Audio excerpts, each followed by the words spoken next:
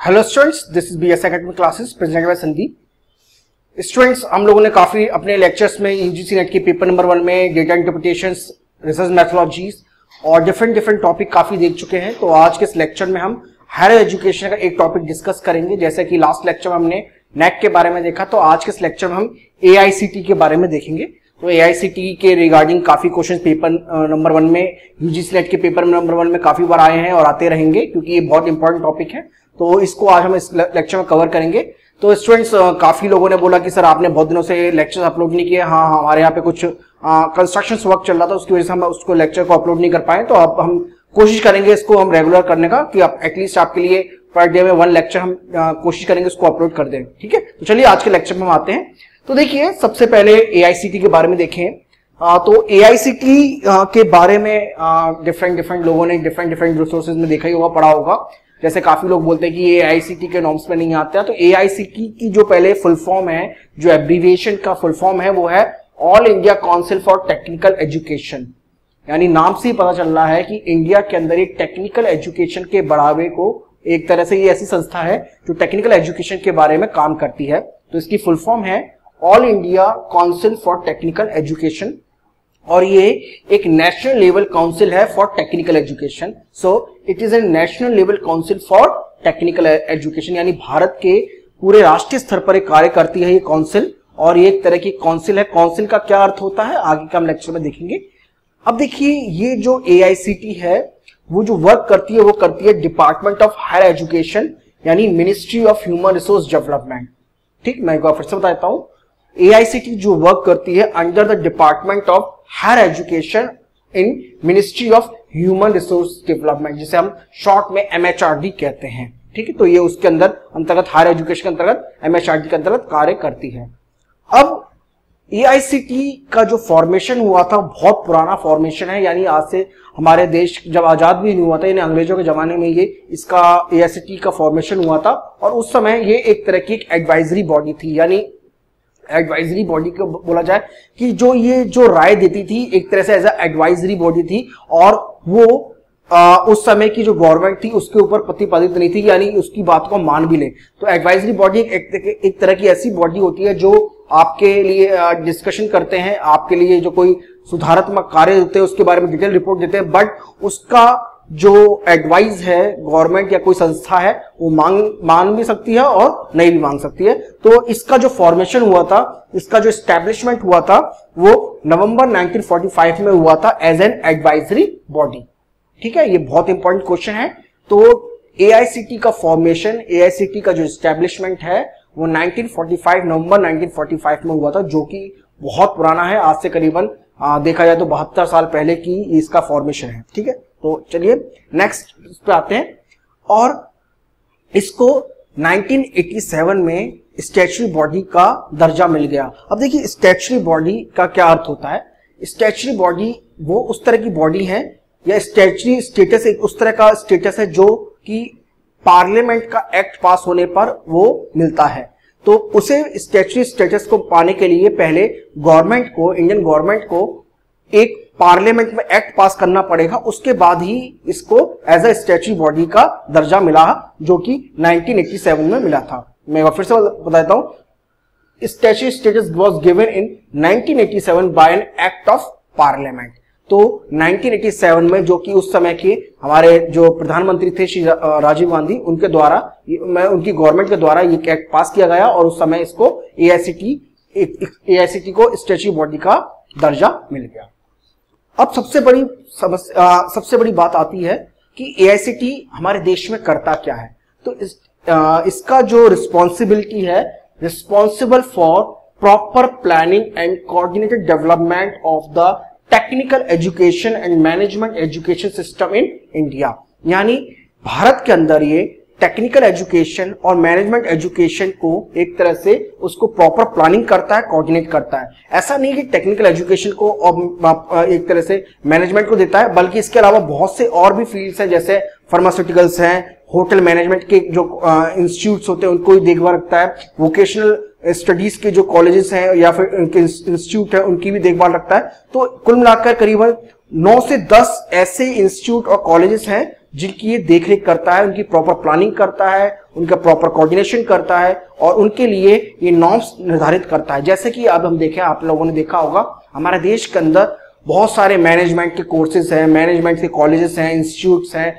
BTech, MTech, जो technical education में है, तो उन सभी को बनने के लिए पहले एआईसीटी के नॉर्म्स से गुजरना पड़ता है। यानी इसलिए बोला जाता है कि ये कॉलेज एआईसीटी के नॉर्म्स के अकॉर्डिंग नहीं है। जब कभी कभार आपने इस तरह का उदाहरण देखा होगा, तो एआईसीटी के नॉर्म्स क्या है वो तो हम आगे देखेंगे, बट एआईसीटी का पहला वर्क जो है ये अपने देश के अंदर, भारत के अंदर टेक्निकल एजुकेशन और मैनेजमेंट एजुकेशन, होटल मैनेजमेंट और वोकेशनल कोर्सेज, फार्मास्यूटिकल एजुकेशन के आप पूरा प्रॉपर वे में उनका कोऑर्डिनेट करता है, प्लानिंग करता है और साथ में हायर एजुकेशन को बढ़ावा देने के लिए डिफरेंट वर्क करता है।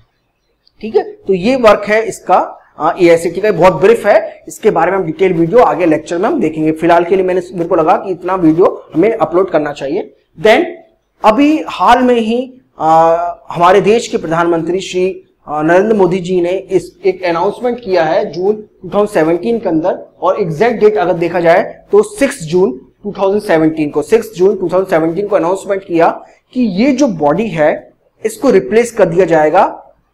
किससे कर दिया जाएगा? हीरा क्या है? ये है higher education empowerment regulation agency, यानी एक अलग तरह की हमारे देश के अंदर ऐसी एजेंसी आने वाली है जो एआईसीटी को रिप्लेस कर देगी। ये हमारे देश के प्रधानमंत्री श्री नरेंद्र मोदी जी ने इसमें अनाउंसमेंट किया था 6 जून 2017 को कि हमारे देश के अंदर एआईसीटी की बॉडी को रिप्लेस करके इसको एक नया नाम दिया जाएगा और उसका कार्य भी अलग होगा, और उसका जो नाम होगा higher education empowerment regulation agency, जिसको शॉर्ट में हीरा कहा जाए। तो प्लीज स्टूडेंट इसको नोट कर लीजिएगा, क्योंकि ये अभी थोड़े दिनों पहले ही, आज से करीबन 3-4 महीने पहले ही इसका अनाउंसमेंट हुआ है, तो ये क्वेश्चन आपके एग्जाम में आ सकता है। इट्स वेरी इंपॉर्टेंट क्वेश्चन, और हार्डली 3 मंथ्स पहले इसको अनाउंसमेंट हुआ है, तो ये क्वेश्चन आपके पेपर में आ सकता है कि एआईसीटी को बदलने की पेशकश की जा रही है प्रेजेंट की जो गवर्नमेंट है नरेंद्र मोदी जी द्वारा, और ये गवर्नमेंट जो है इसको रिप्लेस करके, इसका नाम चेंज करके इसको नाम रखेगा higher education empowerment regulation agency.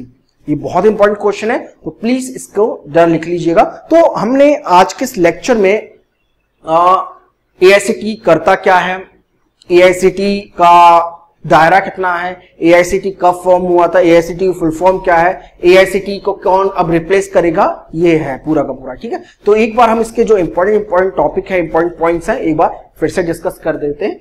AICT की फुल फॉर्म जैसा कि मैंने बताया all India council for technical education है, और ये एक नेशनल लेवल काउंसिल है फॉर टेक्निकल एजुकेशन के लिए। ठीक है, यानी ये ऐसा नहीं कि स्टेट लेवल पर कार्य करती है, बल्कि ये पूरे राष्ट्रीय स्तर पे ये काउंसिल कार्य करती है। और ये जो एआईसीटी है वो वर्क करती है under the department of higher education, यानी ministry of human resource development. ठीक है, एमएचआरडी का एक अंग है higher education, department of higher education, उसके अंतर्गत ये कार्य करता है।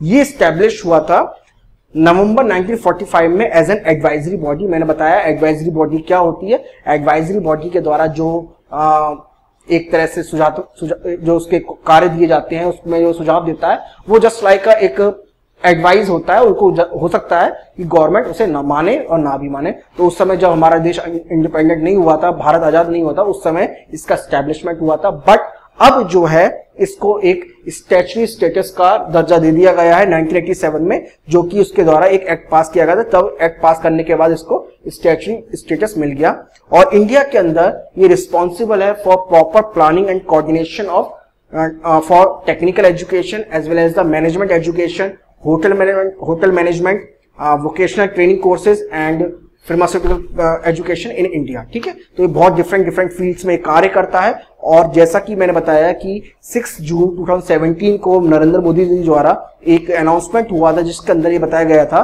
कि इस बॉडी को, इसको हटाकर एक नई बॉडी लेके आई जा रही है, जिसका नाम है higher education empowerment for empowerment regulation agency. ठीक है, तो ये आज के इस लेक्चर के बारे में था। हाँ, एक स्टूडेंट ने बोला था कि सर आप बीच में खड़े हो जाते हैं तो हमें नोट करने का टाइम नहीं मिलता, तो मैं अब यहाँ से हट जाता हूँ। और आप इसको क्या करिएगा, आप अपने जो भी आप मोबाइल्स में देख रहे हैं, डेस्कटॉप पे देख रहे हैं, तो आप उसको स्नैपशॉट ले लीजिएगा। ठीक है, चलिए।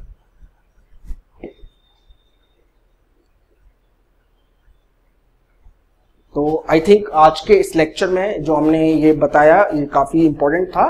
तो अब हम कोशिश करेंगे स्टूडेंट्स, आपके जो लेक्चर हैं जो हम लोगों ने लेक्चर्स आपके लिए प्रिपेयर कर रहे हैं उसको अपलोड करने के लिए थोड़ा बीच में रुकावट आ गई थी। एक हफ्ते के लिए हम कोई लेक्चर अपलोड नहीं कर पाए थे, काफी डिफरेंट थोड़ा प्रॉब्लम्स आ गई थी हमारे साथ, तो उसको हमने कोशिश कर रहे हैं जल्दी जल्दी हम उसको रिजॉल्व करने की। अब हम कोशिश करेंगे आपके लिए कि हम at least one lecture per day हम उसको अपलोड करें, और पेपर नंबर 1 के बाद कोशिश करेंगे पेपर नंबर 1 के बाद अगर हमें टाइम मिला तो पेपर 2 और पेपर 3 को भी डिस्कशन कर सकें। और स्टूडेंट्स ऑलमोस्ट मेरे ख्याल से आपके फॉर्म आप लोगों ने फिलअप कर दिए होंगे। काफी लोगों के मेल मेरे पास आए, कुछ डिफरेंट लोगों को प्रॉब्लम्स आई थी, बट अब शायद वो पूरी आप लोगों ने फॉर्म फिलअप कर दिए होंगे। तो अब अपनी जो प्रिपरेशन है उसको सही मोड पे लेकर आइए, क्योंकि आपके पास केवल और केवल हार्डली 50 डेज का समय रह गया है, 50 से 55 डेज। और ये 50 डेज जो भी हैं ये बहुत इंपॉर्टेंट है आपकी एजुकेशन के लिए, आपकी प्लानिंग के लिए, आगे के फ्यूचर के लिए। और प्लीज इस एग्जाम को क्वालिफाई करने की कोशिश करें। अगर